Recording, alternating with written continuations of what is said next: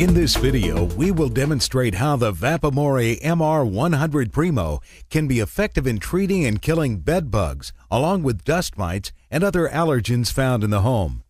When treating the mattress, use the close fabric tool with the cotton cover in place over the tool. Start on one end of the mattress and slowly work your way across, allowing the steam to penetrate thoroughly. Bed bugs and their eggs die instantly at 180 degrees, so it's important to move slowly, making sure to heat the area to the full 210 to 220 degree temperature of the steam. As well as treating the surfaces of the mattress, you will also need to treat the welting, corners, seams, and sides of the mattress. Again, slowly work your way around, making sure to cover all these areas. Use the same attachment for treating the box spring in the same manner as the mattress was treated, making sure to cover the sides and corners.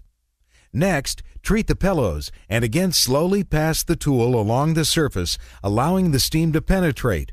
This can also be done on sofa cushions and furniture, not only to kill bed bugs, but used on a regular basis to kill dust mites and allergens. Use the detail tip to get into the small cracks and crevices along the bed frame and the area around the feet of the bed. Baseboards can be treated using the jet tip or the close fabric tool with the cotton cover in place. Again, make sure the tool is in direct contact with the area and move the tool slowly to allow the steam to penetrate the area. Use these same methods for treating chairs, sofas, luggage, or anywhere bed bugs can hide. See the bed bug dust mite section of your instruction book or at vapamore.com for more information.